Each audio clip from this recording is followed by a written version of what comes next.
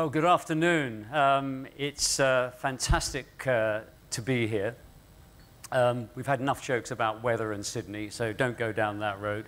I'm not really quite sure why I am here, actually, because I'm sort of, I've always been suspicious of marketing.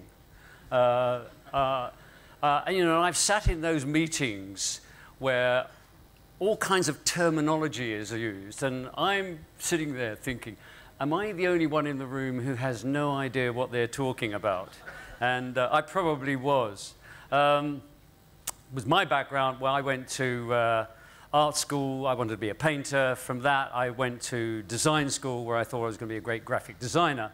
And I was very fortunate in meeting a wonderful, wonderful man who introduced me to the work of William Birnbach, and I had a light switched on in my brain because I always loved ideas, and I saw ideas that were smart, sharp, brilliant, and inclusive. And that got me into this industry, and I've loved it ever since.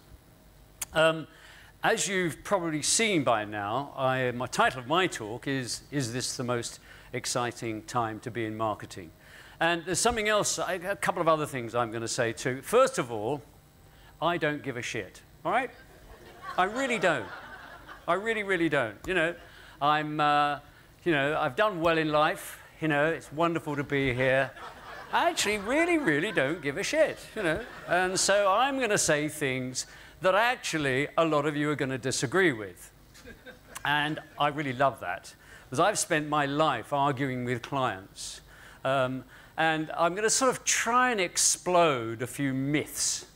Because I think one of the great skills creative people have, when they're really, really good, is that they're perpetual children. And they you know, I mean, they don't understand why you don't want to make something better. And the number of times I've been in meetings when, you know, the client has said to me, yes, it's good, and then proceeds to make it worse. And I used to come out of the meeting scratching my head. You know, I said, well, why do they want to make it worse? You know, it's like walking into a supermarket and sort of seeing a bunch of bananas that are beautiful, you know, and a bunch that are kind of like getting slightly rotten. And you go, well, I think I'll have the rotten ones, actually. I looked at the bananas, and I think I'll have the rotten ones. And that seems to me often what I'm dealing with. But anyway, I'm kind of here to talk about, is this the most exciting time to be in the marketing business? One other thing I have to say about myself is that I'm cursed as an optimist. So you've also got to understand I'll probably, you know, be over-enthusiastic about things. But some home truths. We're living in an incredible period of time. Technology is coming at us. We've heard about it today. We've looked at it in ways which are unimaginable. Unimaginable. And that's just incredible. But alongside that, and I'm going to take a very sort of European, Western kind of view of this, because I'm not, you know, we just heard about, by the way, we're all moving to fucking China, aren't we? I mean, Jesus, you know. I don't think you have to do anything. Just open a store. Boom, they come roaring in. Fuck me. God, blimey. How many cities? Jesus. I've forgotten where I was now. But I just get carried away with those things. I just think it's absolutely amazing. But I mean, it's, I think, you know, and I'm having this point of view, I think marketing is letting us down. And I think marketing has been letting us down for a very, very long time. And there is empirical evidence in the UK. It's a piece of research that's done in the UK. And it says to our audience, and I will use the word audience, not consumers. I loathe the word consumers. I think it's insulting. And I don't use it. They talk to the audience we talk to, and they say, what do you think? This piece of research has been done for the last 25 years, 20-odd years. What do you think of the advertising? And each year, our audience, the people we're talking to, think what we are doing is getting worse. Now, it's not my opinion. I'm not some aging old art director who thinks it was brilliant in the early 80s, because I genuinely don't believe that. But our audience think what we are doing is getting worse. Now, I don't know what business books you lot have been reading, but I have not read one business book that says the way to solve your problems is to make the product worse. Now, maybe you have, I don't know. I'm still confused. And that's where we are. Despite all this incredible technology that is at our disposal.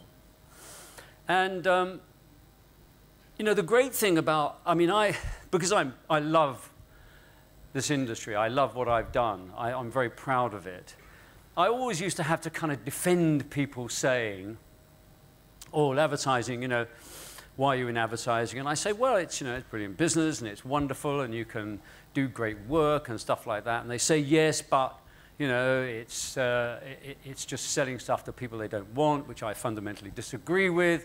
And I say, you know, you've got to understand it's a basic democratic right. It's a democratic right for you to have an idea and to take that idea to the market. And not many marketing people in North Korea. If you want to move to North Korea, you can, but there aren't many marketing people there. So, but the answer back from that was always, you're right, John. That's absolutely right. It is a democratic right, but it's a rich man's right. It takes a lot of money. TV ads, very expensive. Posters, very expensive. Advertising, expensive business. So it suits the corporation rather than the individual. Well, over the last 15 years, that's changed. Now, with technology, you can genuinely, as a very, very small producer, manufacturer, ideas person, whatever, go to market. And that has been transformative. But in everything that we're looking at, our audience believe what we're producing is getting worse. So, essentially, I'm going to be talking round about that. Now, there is one other thing that I wanted to expose to you, and it's a very, one of the things I do, by the way, and I think we should all do, I kind of read stuff that I'm not supposed to read. And I don't mean pornography or things like that, you know. But one of the things I do is I read the Financial Times every day, and I know we're partly sponsored by Financial Review, I think it is. Apologies, sorry about that, I don't get it in the UK. Which I understand about 4.5% on a good day. And the point, though, of me reading stuff like that, and I try and get all my creative people to just read stuff that you wouldn't normally read. You know, it's going to be interesting. You know, you'll just be, that you pick up amazing articles. You pick up just every so often something you go, that is absolutely fantastic. And the article that I'm about to show you was sort of just a year and a bit ago. And it's this one. Is the age of unlimited growth over? Obviously not if you're in China, but anyway, you know. We're going to keep that joke going, actually, the Chinese joke. Well, there are enough of them. I mean, we can have a joke about it, can't we? But it's a really, really interesting article. And what it says is that certain technologies, and I could read it. I suggest you get it and read it. It's Martin Wolf, who's a fantastic journalist for the FT, just says that the technologies of the 20th century, the internal combustion engine, telecommunications, clean water, population growth, all of those things that have gone through our economy had a fantastic impact on growth. Fantastic. And he goes on and talks about the internet and computers and modern technology. It's had very limited impact on growth, actually, surprisingly. And you're reading this, and there's a debate, actually. Some economists disagree with this, and he actually is sort of slightly skeptical. But it's a very, very interesting article, and it's written by, it's from an American economist saying, so get used to lower growth. And that's a bit of a problem if you're in the marketing industry, isn't it? Because part of what you do is, you know, I'm trying to increase market share, or I'm trying to get more sales. you know, the fact that growth is constantly going up is like a sort of, you know, a wind blowing you along. Well, what happens if that wind isn't there? So I'm reading it, and of course, you know, I'm thinking I'm just fascinated by those kinds of things. And so, it's a very obvious one, is I say to myself, and yet they don't talk about this because it's the Financial Times, that actually you have to create a competitive edge with creativity. Now, you might say, well, that's bloody obvious, John, isn't it?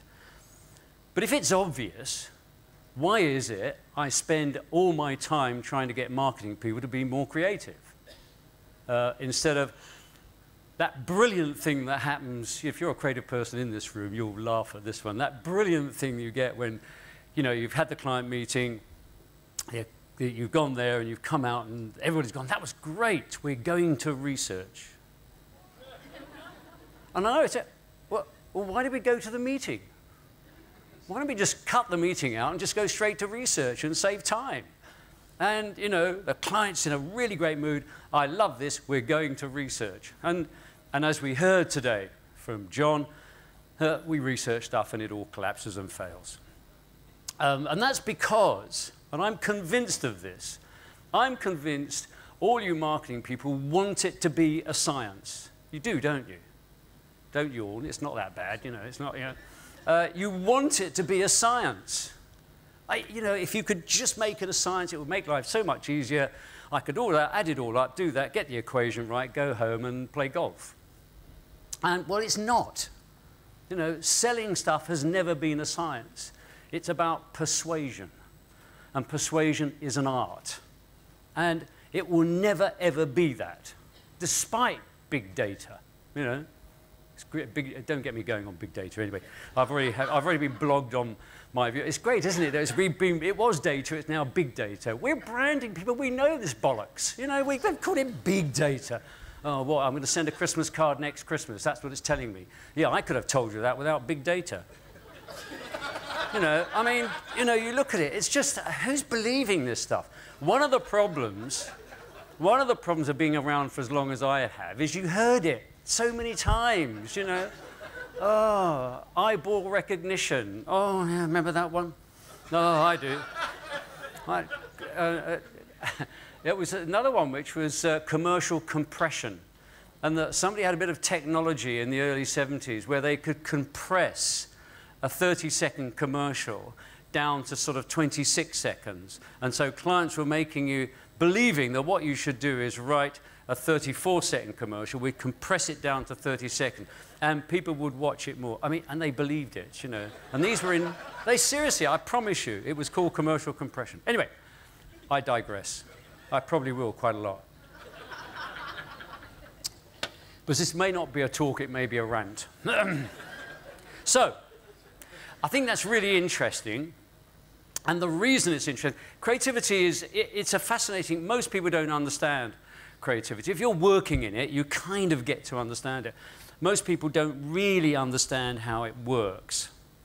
And I say, you know, one of the questions that always gets thrown back to me is, I'm in a meeting, we're deciding something, and the people in that room say to me, oh, well, John, you're creative, so you must make the decision. I say, no, no, no, no, we're all creative.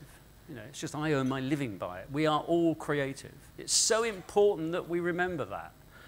You know, somebody once said music is the greatest of all art forms. And it's not. It's the second greatest of all art forms. Life is the greatest of all art forms. Therefore, expression of self is a way of defining creativity. Creativity is an expression of self. And that's very, very important. And within that are carried lots of thoughts. Well, I'm falling behind here. I'm looking at this clock. So, in other words, another expression of creativity could be this. The essence of creativity is to take a number of known assets and reassemble them in a way that stimulates our imagination. So I'm reading this article in the Financial Times, and I'm going, they're saying it's all over, or this economist is saying it, and I'm going, but it's not if you employ creativity. If you employ creativity, I can take all those known assets, I can reassemble them and represent them in a way you hadn't thought about before. And that's so important to remember. And, you know, so what's an example of that? Well, that is a perfect example of that thought. All of that technology was out there. It was all there for everybody. It was there for Nokia, except Nokia was kind of focused on making it smaller and smaller and smaller and smaller. And they hadn't realized there was a bigger opportunity. Somebody else did, and they realized it was a much bigger opportunity, and they did that.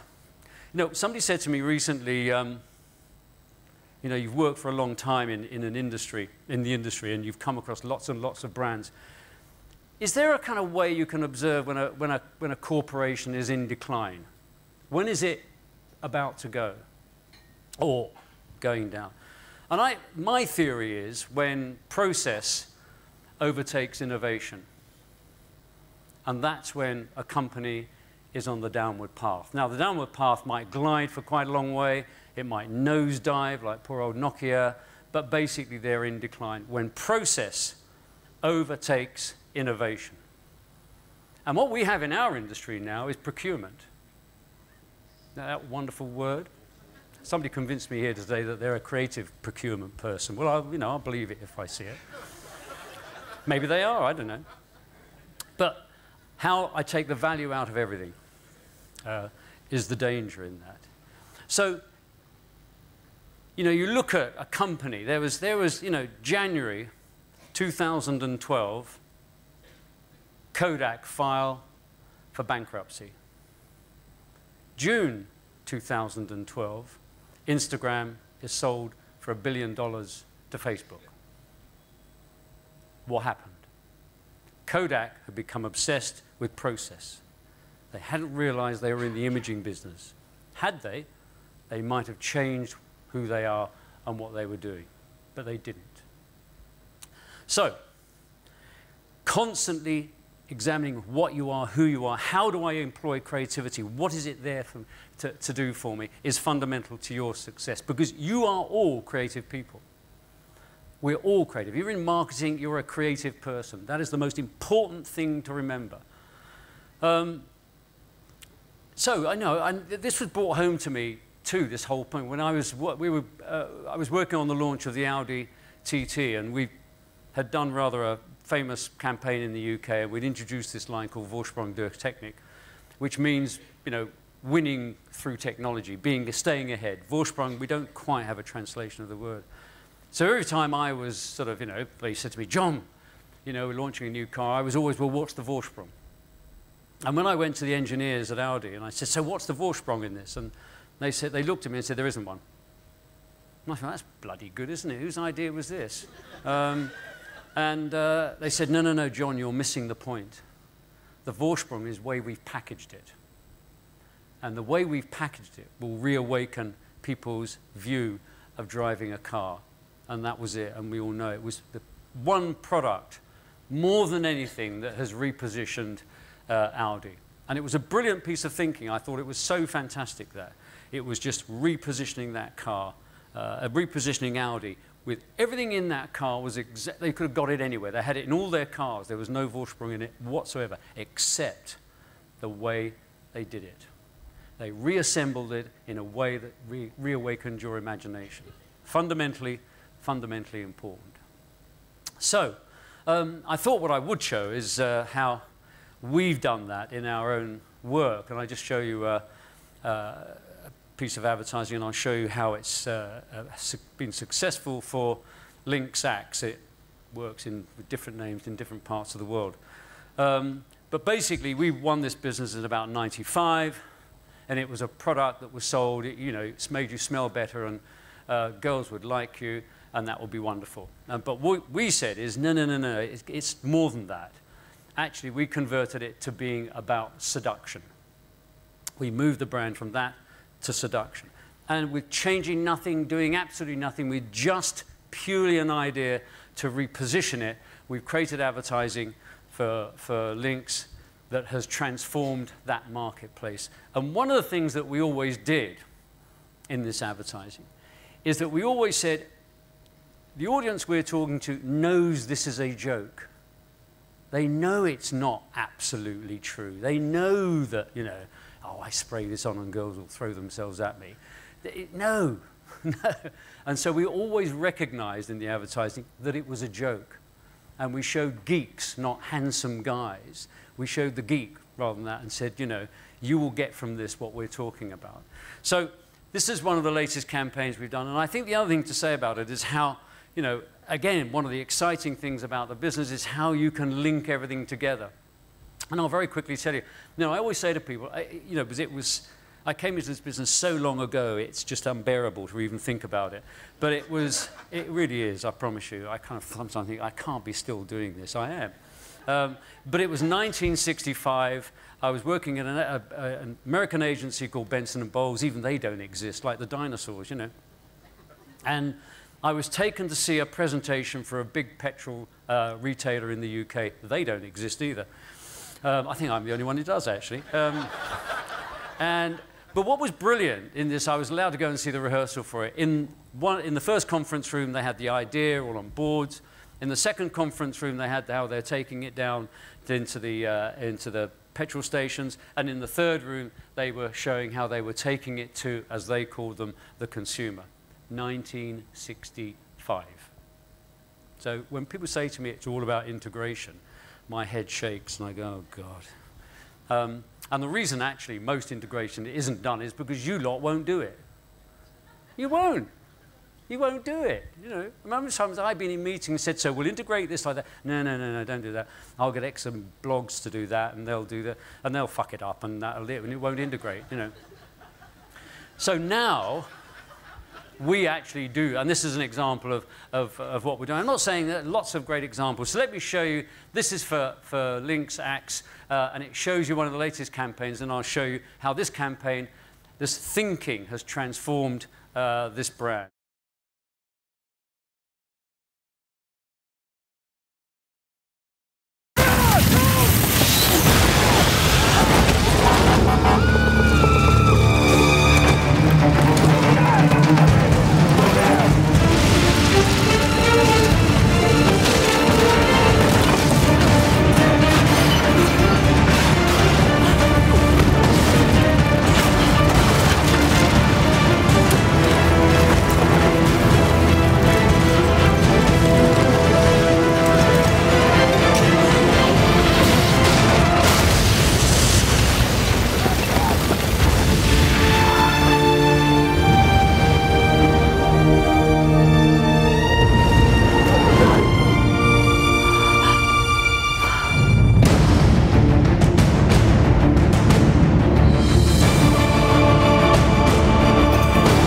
Lynx Space Academy. Join now at lynxapollo.com for your chance to go to space.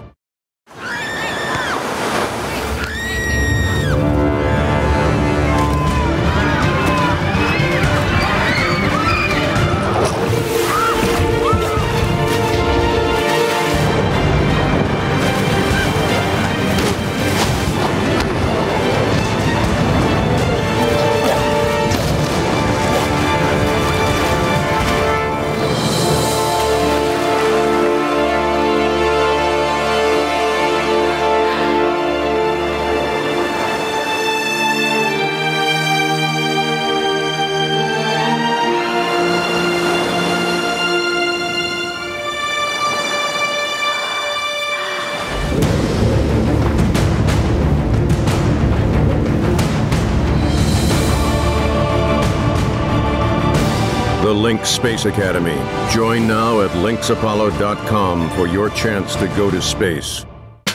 All communications across the Apollo campaign point people to axapollo.com, the global hub site live in 70 countries, available in 60 languages. On the homepage of axapollo.com, you'll find an intro video. Legitimacy is an issue when you claim to be sending 22 young men into space, so we got a real astronaut to help add credibility. Buzz Aldrin. Good afternoon, everyone. I'm Buzz Aldrin. 44 years ago, I made a brave decision to journey into space, and it changed my life forever. And now you too can become a member of this privileged group and experience everything that I have. The Lynx Space Academy is looking for regular people like you to go into space. If selected, you'll be sent to our space camp in Florida for rigorous astronaut training. The top recruits will then be rocketed into suborbit in an SXC spacecraft. Are you ready to make history? Then join the Lynx Space Academy and leave a man, come back a hero. Good luck, everyone.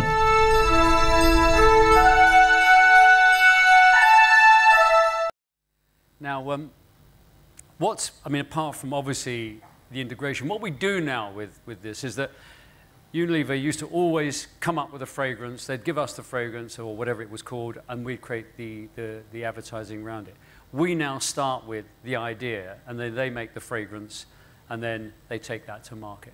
So it's a kind of, they've realized and recognized that this is actually about marketing. You know, market a great idea. The fragrance, we can do whatever we like with it. And it's having a transformative effect on their business. And that's what's happened to that business since we started it in '95 with this whole issue around seduction, not smell nice.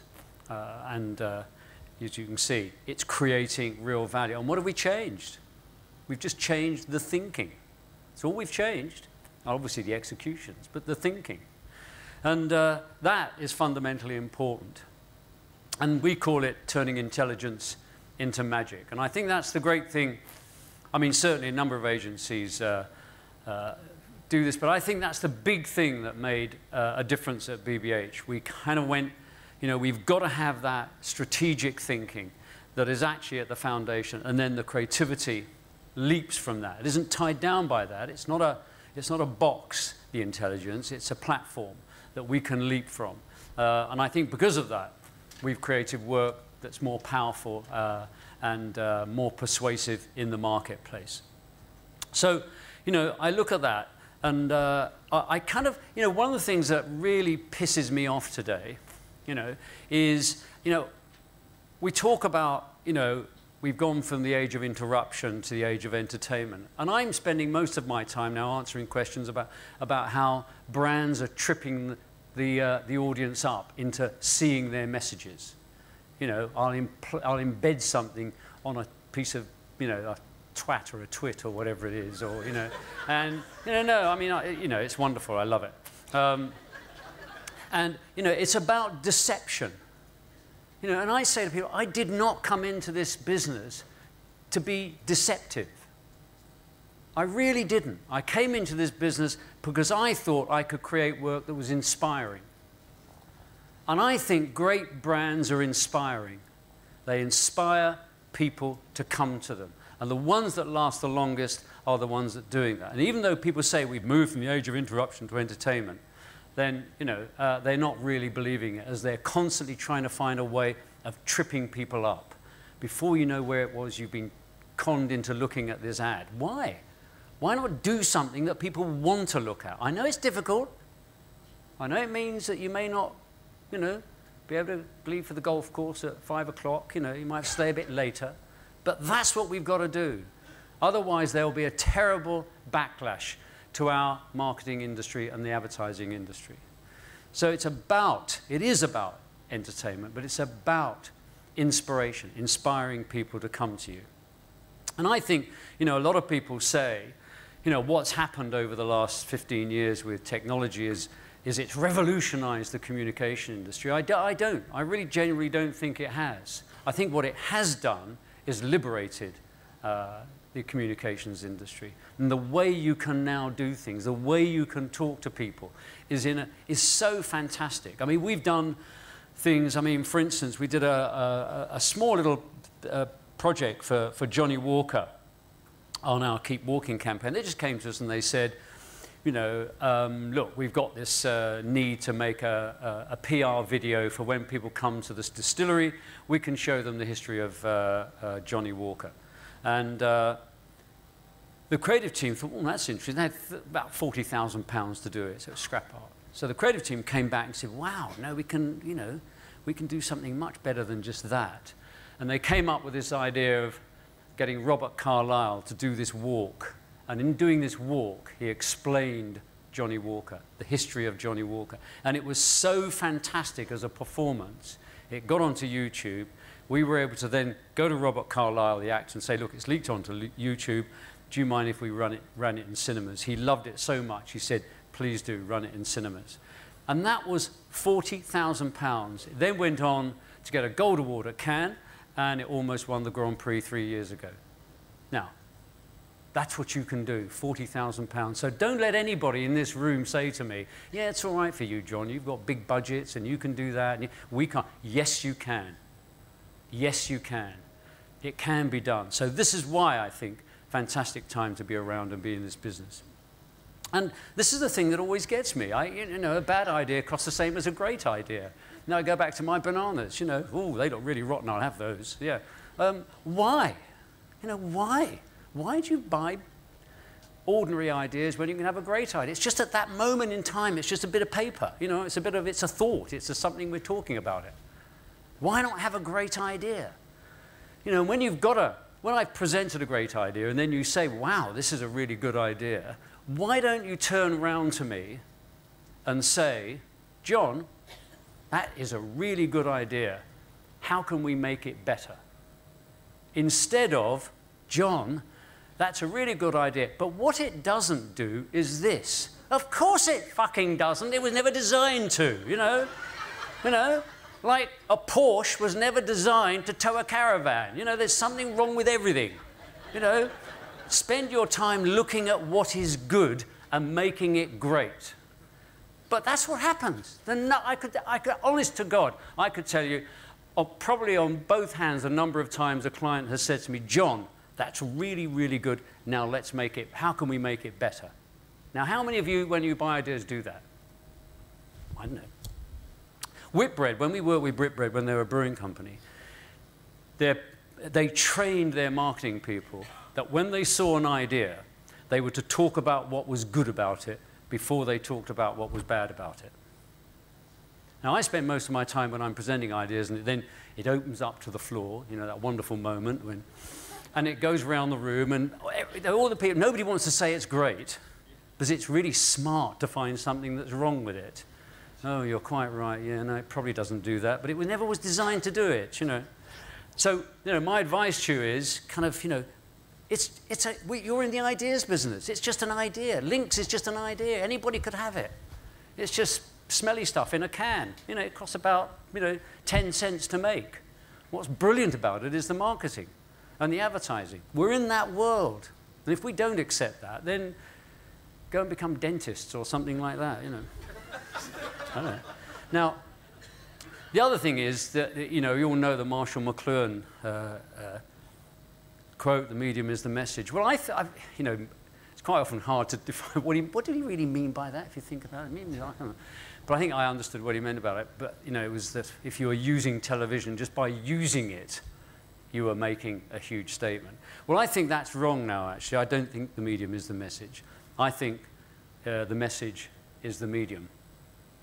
Because if you put something great out there, if you actually communicate something that is absolutely fantastic, today's world, it carries on, it goes on, and it has a fantastic life. One of the things that we're doing at BBH, certainly in the UK, we have a great belief in the power of television. You know, I'll be honest, and I think in life, be prejudiced. You know, I'm prejudiced. I love television. I love storytelling. That's what I love doing. But what we now try and do is, and you know, when things, you know, if I got up on a platform, I was here, you know, 5 years ago and said the future's television, I'd have been laughed off the stage. Get out, John. You know, you really have, you know, you've lost it. Lo and behold, television, golden age. You know, what are people watching? Game of Thrones, House of Cards. You know, great series. You know, that's what people are loving it. Television is hugely powerful. So, you know, using a medium, but using it in a different way is fundamentally important. What we do now, quite a bit at the agency, is instead of spending money on sort of, you know, 10 or 15, 30-second, 40-second minute spots, whatever it might be, we now take the money and we write, hopefully, a brilliant idea, and we make a 3-second a 3-minute film and run that as the ad. Then what happens is it goes into social media, we start a debate, people start to talk about it, those that haven't seen it go back and see it on YouTube, so suddenly your media budget is 10 times the amount you spent. That's using it inventively. But the idea has got to be truly great because you're starting a debate. And I think that's a fantastic thing to start doing. Great way of using the media today, and how, as an example, I talk about how we've been liberated. Marketing and advertising been liberated with technology. Technology fundamentally important to both creativity and obviously marketing. So, you know, I think this is, believe it or not, a fantastic time to be in this industry. I really, really genuinely do. And it's just not my mad optimism that's making that point. I think it's only a great time if it's actually grasped, if we actually say what we've got to do is genuinely use creativity. And I'm just going to say something about, and I'll just give you a, there is, you know, people talk about the creative process, and, you know, we talk today a lot about collaboration, and collaboration is fundamentally important. And obviously collaboration is fundamentally important, but at what point do you collaborate? And I'll just tell you this, because I'm so bored with hearing people tell me about creativity when they actually don't do it. You know, they sort of, you know, they write books on it and they've never had an idea in their life. There are two types of creativity. There's pure creativity and there's applied creativity. Now, pure creativity is painting the Mona Lisa, or it's thinking up The Simpsons, right? Or it's designing the Sydney Opera House. Pure bit of creativity came out of this man's head. Applied creativity is writing the 30-second episode of The Simpsons, or working out how the staircases operate within the Sydney Opera House and maintaining the structure. You understand the problem that you've got to solve. It's contained. Pure creative people do not want to be in brainstorming sessions. Their brains seize up, all right? Applied creativity, yes, you can. You know, we're going to sit around and talk about new materials, and we could do this. Oh, that's very interesting. And a lot of creative so-called companies think they understand how to use creativity, but don't understand those two vital differences. And I'll give you one other piece of advice. Sitting on a beanbag does not make you creative, all right? Especially with a laptop and wearing a beanie, all right? It probably makes you very uncreative. But hey, if you're sort of doing something on a media advertising creative company, let's show people sitting on a beanbag. Oh, Jesus Christ, you know. Where do they come from? So pure creativity is coming up with that idea that's going to come out of somebody's head, that's a piece of madness that you harness and you go, this could be fantastic, this could actually transform the market. Because that's what you can do. You can inspire people and transform a market. So what I'd like to do now is I'm going to leave you with kind of, I kind of have these things that I kind of talk about. And I'm going to leave you with 5 things that I think are important. And I've touched a little bit on them. Because hopefully I'm imparting what I have discovered. You don't have to agree with it, as I said. You know, you can disagree with a whole lot of it if you want. I don't mind. I'll be on a plane on Friday going back to London. It's up to you. First of all, broadcast. Broadcast is fundamentally important. Fundamentally important. The great definition of a brand, and I think it's so, you should have it, every marketing person should have it above their walls, is a brand is made not just by the people who buy it, but by the people, also by the people who know about it. And that requires broadcast. Whatever you define as broadcast, you can define it any way you like, but basically you have to broadcast in some shape or form. You know, I always think, I sometimes use religious metaphors because it upsets some people and it makes a good point.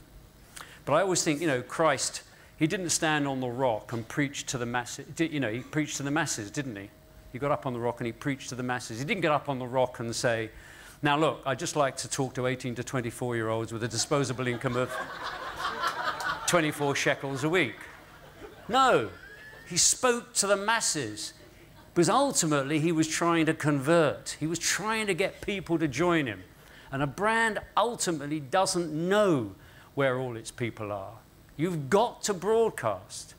You know that? Whoever said, you know, 50% of my advertising is wasted, nobody can tell me which 50%. Obviously a complete idiot and didn't know anything about advertising. But yet it's always used, isn't it? Oh, that's a very clever thing to say. No, it's not. It fails to understand that a part of what you're doing is conversion. Because if you're not converting, you're dying. And if your job is to help the brand die, then fine. That's, you know, it's a different definition from the one I thought. Now, the other great one I love is, you know, if you read lots of business books today, they all kind of talk about risk, don't they? You know, risk, adopt risk, be risky, take a risk strategy. And, you know, you see them all, and I look at them and I go, bugger that. Risk? I don't like risk at all. What?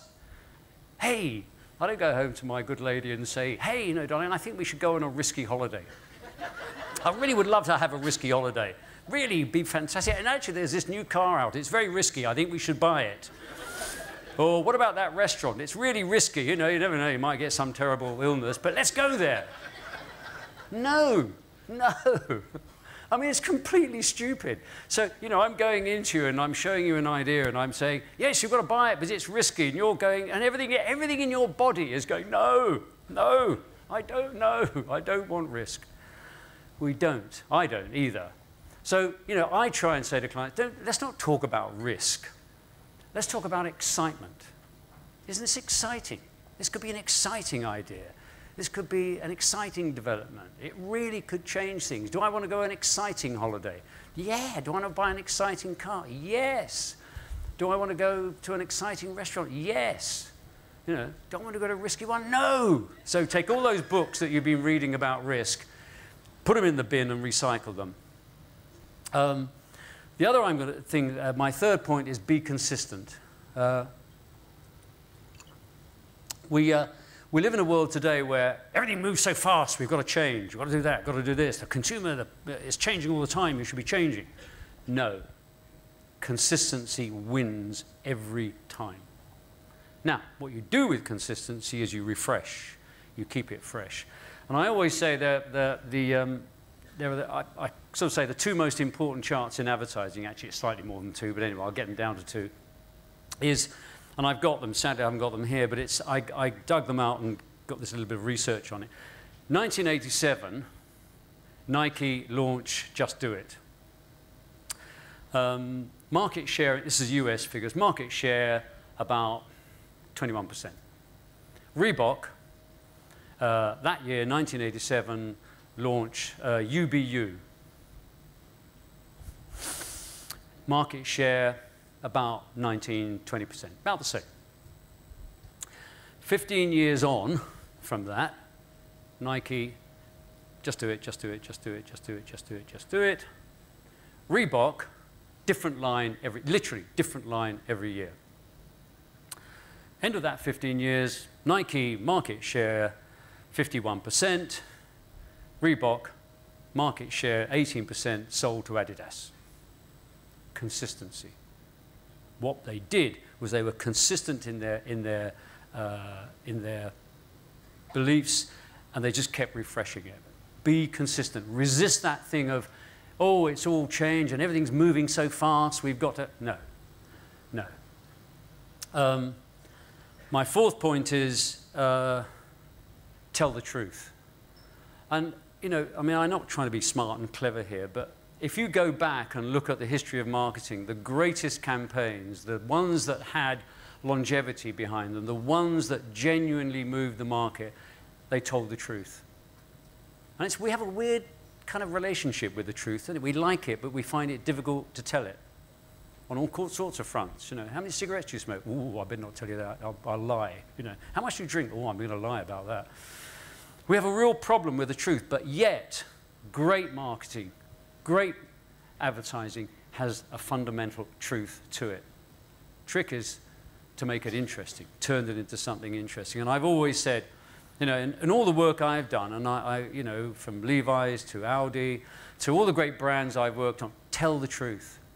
And it's fantastic. And I'm somebody who can kind of, it makes it easier for me because I'm not so intelligent that I can keep remembering what I said the day before yesterday unless it was basically the truth, because my brain's not big enough. So it helps me enormously, and it helps what I do. And my very last point is, you know, very early on in my career, I was working at a consultancy called Krama Saatchi that became Saatchi & Saatchi. And we were working on a launch of a porridge, a flavored porridge for kids. It's called Crazy Oats, and we did all the packaging and everything. It was very exciting. And we launched it and did the ads and everything, and actually it went like that, and then it went like that. And we all were sort of summoned to the meeting at Quaker Oats, what was going on, what was happening. And so I was there as this sort of fairly young art director and a bit gobby, you know, because I didn't care then. And they were all sitting in this meeting. It was one of those meetings, again, where I had that, they were all talking about sales distribution and, you know, point of sale and shelf space, and I'm going, oh, what's all this about, you know? And couldn't work it out and what they were going to do, and incentives and on-pack promotions and stuff like that. And I said, have you tasted it? And they went, oh, this little voice from this bar. And they went, what do you mean? I said, well, have you tasted it? Oh, we've done hall tests and we've done that, and we've, you know, oh, look, we've got the figures here, look. And I said, no, have you tasted it? They went, no. And I said, it's shit.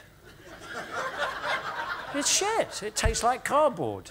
Look, let's get some. We'll make it now. And they thought I was mad. You know, they thought I was completely stupid. And I just couldn't. I thought, this is crazy. I'm dealing with people who are mad. You know, they don't know what's going on. And, of course, it failed. My point about that is, you know, a number of times I've been in meetings where the solution should have been, why don't you make the product better? You know? Why don't you make the product better? What a brilliant strategy that is.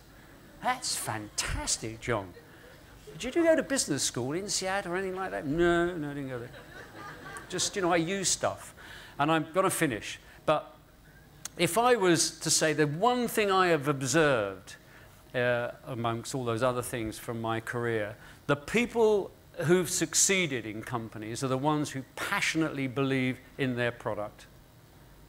And if you don't passionately believe in that product, if you're just one of those professional marketing people who come along, do all the right things, get the sales force organized, you know, on-pack promotions, all that stuff, you know, then you're fine, you'll be okay. But you'll never be great unless you love it.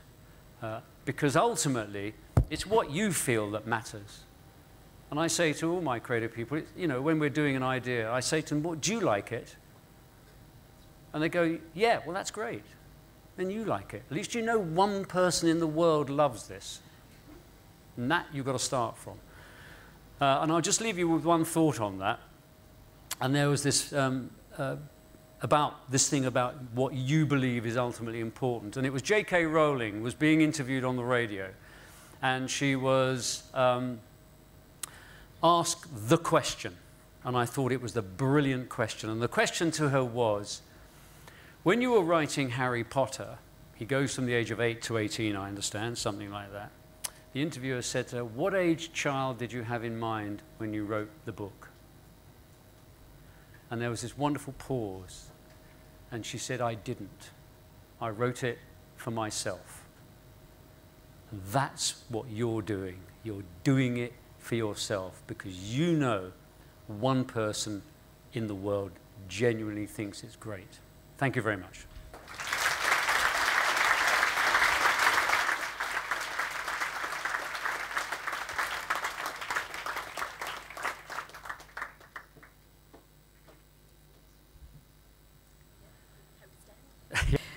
But there have been some questions, John. So the first one, the room would like to know, who's the best client you've ever worked with and why? I always get that question, and I'll answer it in a slightly different way. You know, people always say to you, who is the client you'd love to work with? You know, because I've worked with some wonderful people, so picking one of them out is would be unfair on the others. And I always say, people expect you to go, creative, they expect, especially if you're a bloke, they expect you to say, oh, Victoria's Secrets, I'd like to work on Victoria. No. The person I'd like to work for is the person who comes into me and says, John, I want to change the way this industry is perceived. So if they came in making nuts and bolts, and they said, I want to change the way people think about nuts and bolts, that's the person I want to work for. Didn't really True. answer the question, though, did you? No, I didn't. But I always ignore the brief anyway. Yeah. Okay. The brief is just a starting point, And I'm just the account man. No, you're Okay.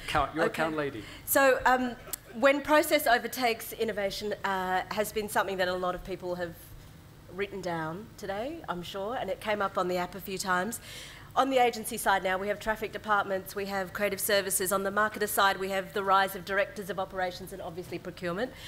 For all these people going home tomorrow, or going back to the office tomorrow, going back to the agency, going back to their businesses, what piece of advice would you give to the agency side and to the marketer of what to do not to let process overtake innovation? I think, very good question. I think you've got to get everybody believing that they have a part to play in making the work better. And one of the things that we always do at BBH is everybody who joins BBH sees either myself or Nigel or Simon Sherwood or Gwyn Jones, one of the top people, and we absolutely say to people, what this agency is about the work. All roads lead to the work. And it doesn't matter what you do. We have a legendary doorman called Victor, who's from Nigeria. And Victor helps me sell better work. Because when the clients come in, he is a guy who's remembered their names, remember what they do, welcomes to the agency, and they think to themselves, my God, if the doorman's that good, the ideas must be even better. So everybody plays a part in it. And I've got just one thing about that. I've never understood, sometimes you get a client, I'm riffing here a bit, you get a client who comes in and says, we want to be the best in the world in whatever, bread making. And you don't go to their factory and it's a shit factory, and you go, at what point did best become shit in your, where does best stop and shit take over? I don't understand it. And, the brilliant thing, I didn't want to read it, but the Steve Jobs book is worth reading. He passionately believed in every point of encounter with his product. He wanted everything about it to be great. And I think that's what great businesses are. You don't have a shit reception. You don't have a shit doorman. You don't have dirty windows if you want to make the best jeans in the world. So important. Thank you very much, John. My pleasure. Thank you very much.